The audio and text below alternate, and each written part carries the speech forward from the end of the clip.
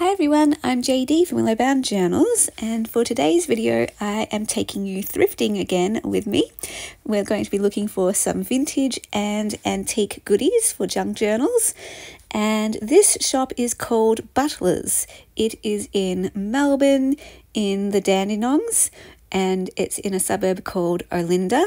That was some beautiful French wallpaper, and look at that lovely letter holder with some envelopes in there. So I'm going to take you around this shop and show you all the different stalls. It's similar to the other shop I took you to called Market Fair in Ferntree Gully.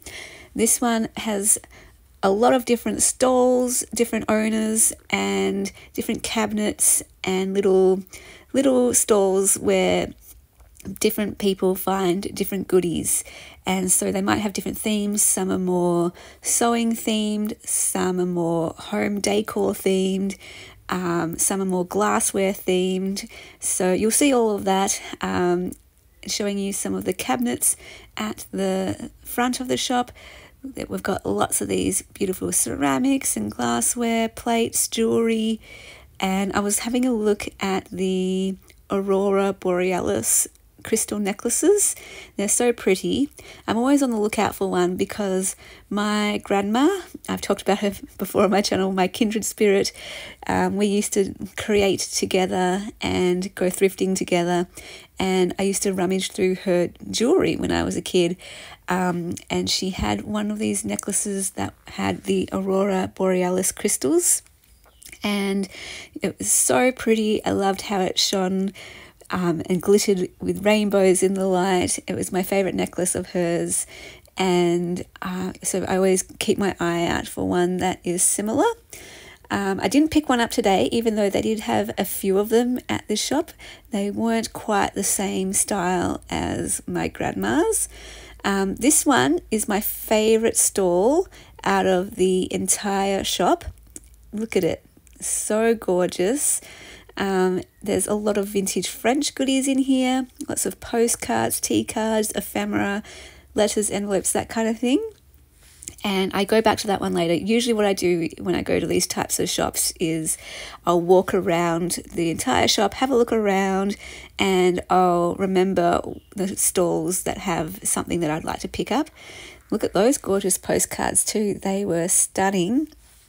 Usually when I go to Melbourne, I'm always looking for postcards. Every single place that I go to, I will always look for postcards. They're one of my favourite supplies to add to journals, because my favourite type of ephemera to add is authentic, original, vintage and antique ephemera. And usually when I go to Melbourne, I do find some postcards, but not many.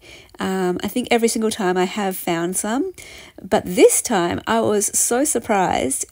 Pretty much every single place I went to had postcards, and not only that, but each place had a lot of them. So I was just blown away. It's really hit or miss whenever you go thrifting. You just never know what they'll have, and I just love that sort of treasure hunt. So here's another little alcove that is just chock full of things. You kind of have to rummage through to find the treasures, and depending on how long you spend at the shop, you can really find some more treasures, because I find if you really take the time to go through things one by one, it does take a lot longer, but you find a lot more. Like if you're just walking through, like I did this day, I walked through pretty quickly. There's so much that you will miss, so much that you'll miss. Just trying to look under here because I can see a whole basket of doilies, although I am trying to limit the amount of doilies that I buy, because I just have so many. I have a bit of a weakness for embroidered doilies with florals. But yeah, I used to, when I first started junk journaling, I would get anything and everything, but now I have to be much more selective, because my room is, it's small. It doubles as my bedroom as well as my office and my craft space. So I'm very limited in my space, and I arrange things so that everything has its place. So there's really not much room for anything else. I try to declutter continually, and if I do bring something in, it means I have to make something with what I've already got, or give it away in a mystery pack for the Beyond Blue fundraiser, or give it away as a freebie with an order. And usually, some people have that rule: if you bring one new thing into your house, you get rid of one old thing. So I try to take that philosophy into my crafting supplies in some way, or like whether I make a journal with the item, whether I donate it, or whether I part with it, because I find that if I keep it for long enough, I eventually am ready to like get rid of it, whether that is through a journal, or passing it on to someone else. I always look for little golden books, and I did manage to find one golden book here, and it was Heidi. So I've already shared a bit of a haul video on my channel where I shared everything that I got in Melbourne, and for my beautiful members I shared a full flip through of every single little golden book that I got, and just talked about why I got them and my plans for those books. So Heidi is just one of those books that has stunning imagery with flowers and nature, so I'm always on the lookout for Heidi books with beautiful illustrations. So continuing to take you around this shop, here's another lovely one with some really old newspaper and this really old book. Look at that. I love the look of the pages kind of sticking out. It's so cool. Again, if I was here back when I was first starting out in my junk journal journey, I would have jumped at that type of book, but I already have quite a few old books like that. So now I tend to look for books that have illustrations. If it doesn't have illustrations, I generally won't get it. And in particular, I'm looking for colour illustrations. So this one is another beautiful display cabinet at the back here. You've got little figurines. I spied the the postcards there.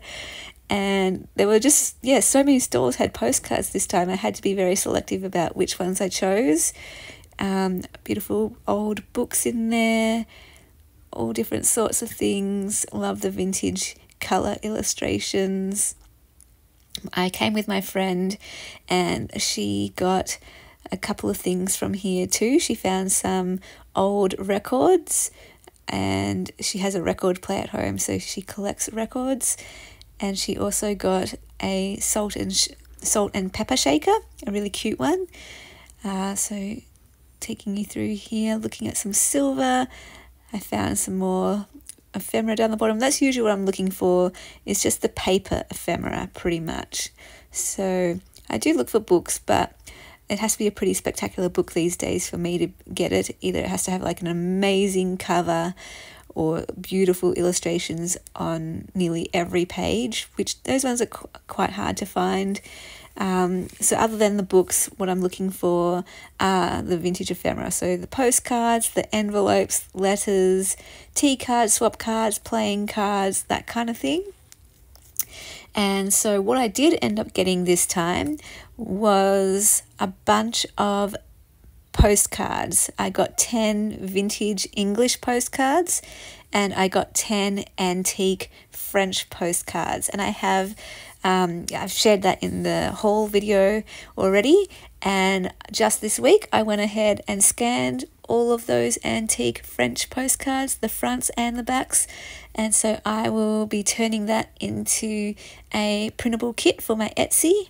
And I'll, of course, be sharing that for my beautiful patrons, because my Ruby patrons get access to every single digital kit on my Etsy, including every new one that I add each month or so. And I'm not sure if it will be up already by the time this video is on my channel, but I'll be definitely putting that up soon for you guys. So I do have an upcoming video where I go into more detail, showing you in particular the vintage and antique haul that I got while I was in Melbourne from various shops. So in that one I go one by one, showing you all of the postcards, fronts and backs, as well as flip throughs of vintage books that I found, and ledgers, and antique trading cards. Those were stunning. Here is a vintage postcard book or album. I was hoping that there might be some postcards on the pages, but it just is the base. Still really cool. Has a really cool cover. Going up here now, showing you just the other shops or other stalls. This one is more of a sewing themed one, or haberdashery, which is really cool. Every time I go to visit this shop, there are different types of stalls. So some really lovely pieces there. Taking you through to some of the other cabinets. There was a really old vintage ledger. It was huge. It was super expensive. But yeah, I am always on the lookout for ledgers. Look at these books here. Now these ones I actually would have gotten if they were a bit more affordable, but they were just out of my budget. But these ones are quite stunning. These have the types of covers and the inside papers that I love, that I would use to actually, you know, make a journal out of those covers. And then they have some vintage French books there. But what I did end up getting, look at those ones. Oh my gosh, they were way out of my budget, but those were stunning. These are some antique French exercise books, and there were 4 of them.